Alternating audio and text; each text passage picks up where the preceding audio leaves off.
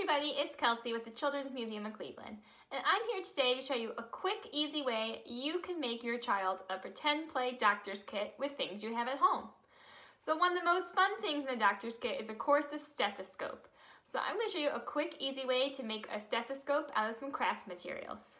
So here I have some pipe cleaners I've attached two together, and I folded the end into a loop, and I'm going to fold the other end into a loop as well. This just makes it a little bit easier to wrap around the child's ears with the top of the stethoscope. Now, if you don't have any pipe cleaners, a headband would have worked great for this.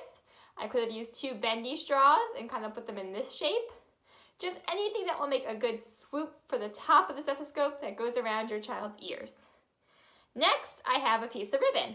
I could use ribbon, string, or even another pipe cleaner. I'm just going to tie this around the middle of my pipe cleaners.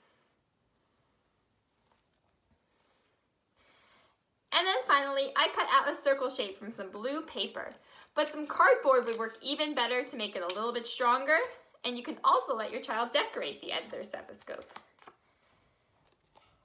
And there you have it, a quick, simple stethoscope using just a few supplies from around the house.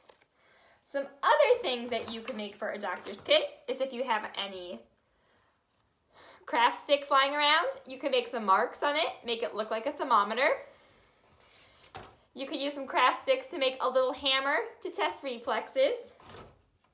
Children love playing with Band-Aids. If you have some extra Band-Aids around the house, you could throw them in the doctor's kit. You could also throw in some cotton balls. If you have any extra plastic gloves lying around, those are great. You can use something like a clothespin for a pulse monitor. That could also go in the bag. And then of course, if you have a nice craft bag lying around, you can let your child decorate this so that they can have their own doctor bag to hold all their supplies. I hope you have fun getting creative at home and finding a way to make your own doctor's kit, and then letting your little one pretend they're a doctor as they take care of you. Have a great day!